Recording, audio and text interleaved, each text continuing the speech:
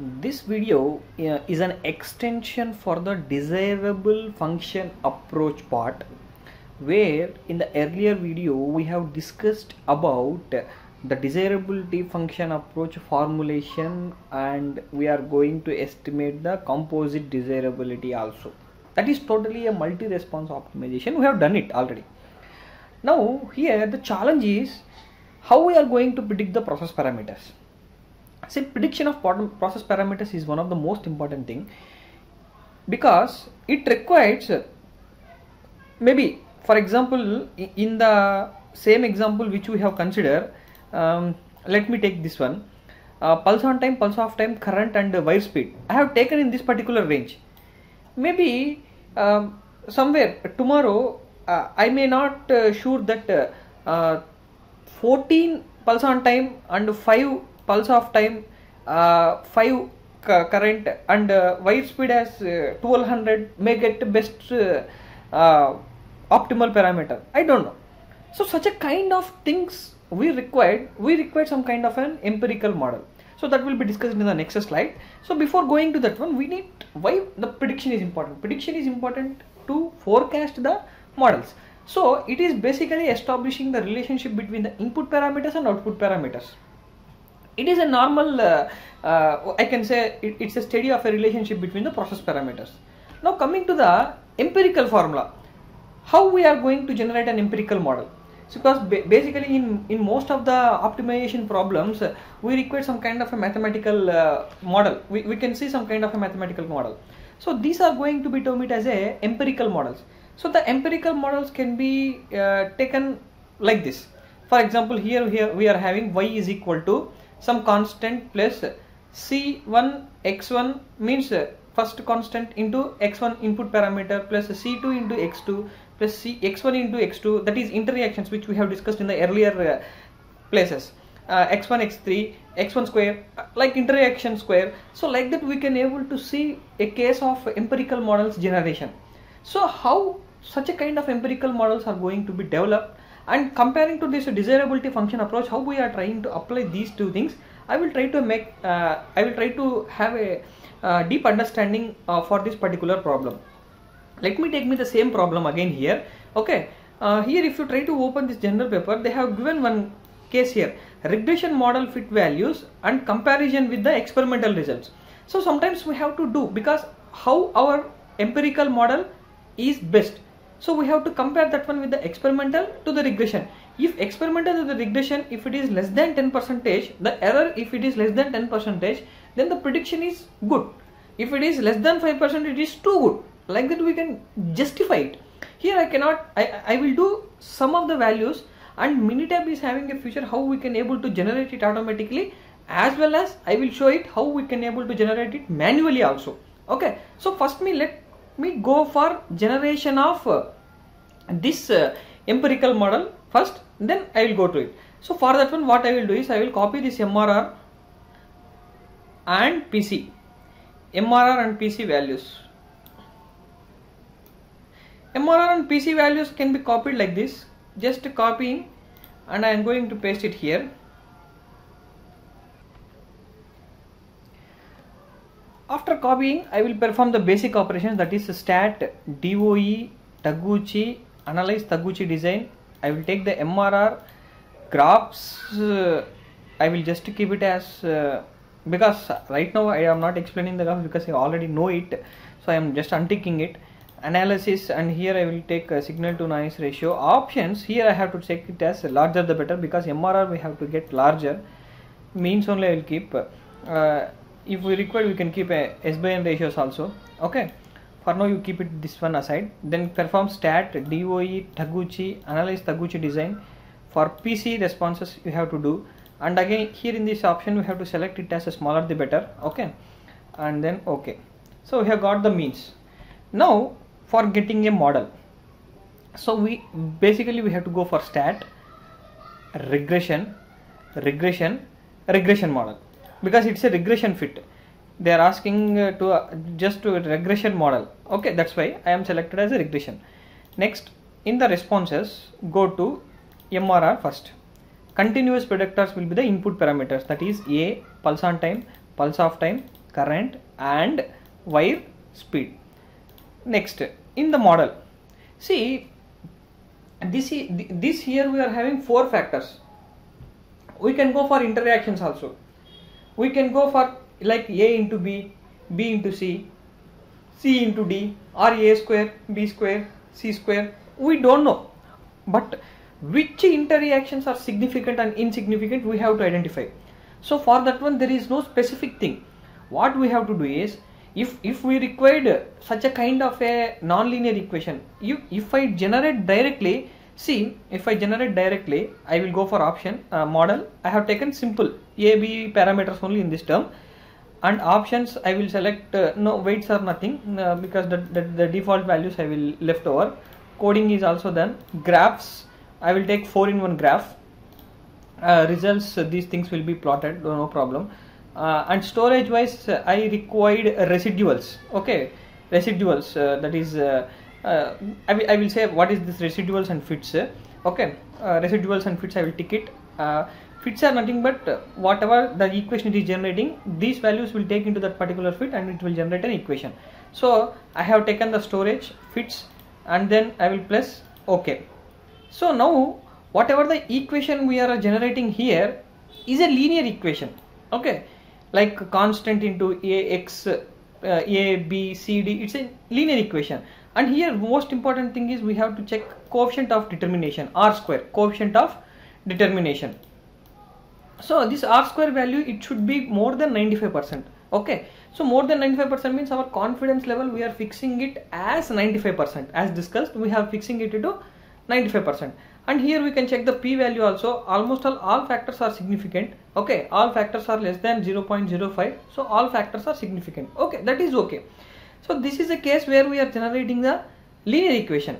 And what about this fits means, if I try to take this equation, okay, for example, what I will do is I will copy down this equation. Copy down this equation where I have to copy. Go to Excel file, I will copy,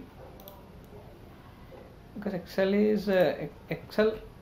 I will copy down this equation, and what I will do is I will write this equation manually, stating like is equal to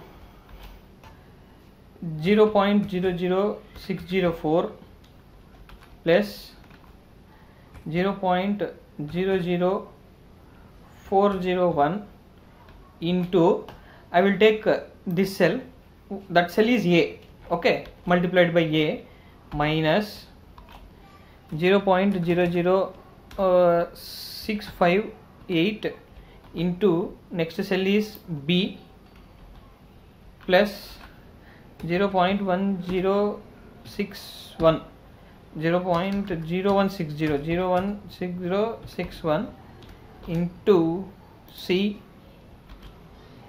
plus 0.00352 into D, and then press enter. Okay, yes, for now you accept it because here the values we did not enter actually. So what I will do is I will try to enter the values now. Here I will take it as A, B, C, D. Okay, I will try to enter the values now. Okay, so A, what I will take is I will take these values 13,350, sorry, not this one, yeah, this one only, 13,4, these values. I will try to make a transpose here, paste special, take a transpose, paste it. See, I am getting the value as 1.27446 for MRR. Okay, so this is the value which I am getting a prediction here. Okay, maybe I think it has been coded. Let me change to 11111. Yes, it has been coded, so that's the reason. It has been coded. Okay, it's a coded value. Are you getting? Coded means here I have taken the value as 11111. No, so that 111 has been replaced. Actually I need to get uncoded value. So uncoded value regression I have to generate. So for that one I can take these coefficients here, and then I can generate an uncoded equation. Coded means which we will have an understanding. Uncoded means which we did not code it. Okay, so depending upon that one we can do it. So that is the case with the fits. And residuals means this value, this original value, like 0. What is the value here? 0.0137, 0.0137, and this value I will take minus this minus this. I will get some value 0.039. That is the residual here. Okay, so this is the meaning for fits and residuals. Next, let me go into non-linear form of generation. So non-linear form of generation, how I will do is regression, fit the regression model. Okay, or here I can go like this, or I can go with ANOVA also. So ANOVA linear model, fit linear model, that is linear. So now I will go for regression model, linear regression model, and here I will choose the same things. And model, here what I will do is I will go for interactions. I will select all the terms and I will go for add. It will add the two terms, A into B, A into C, A into D, B into C, B into D, B, C into D. Next I will add terms to that order, like A square, B square, A into A, B into B, C into C, D into D, like this. Okay, and then I will press OK. And in the coding, what I will do is I will give uncoded. Okay, there is no option to select here, no problem. Okay, so basically it won't, it will be generated, but there might be some kind of categorical explanations which I will show. So the following terms cannot be estimated, and these can be removed. So what I will do is I have to go to the equation and I have to remove this C into D term. I have to do like this.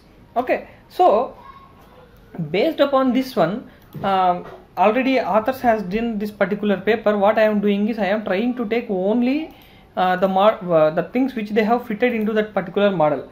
So for that one, A, B, C, D is there, then A square is there, pulse of time square is there, then current square is there.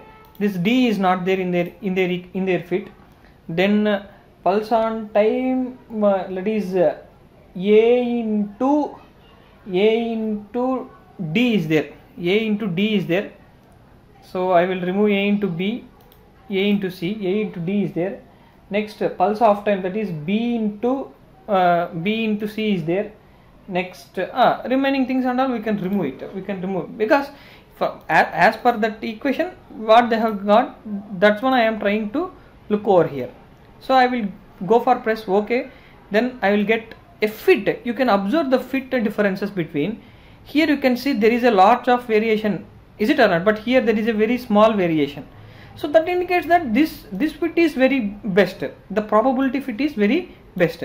And this is the equation which I am generating from this particular equation. So here I am getting the R square also 97% and adjusted R square also 93, because whatever the R square, it should be more than 95%.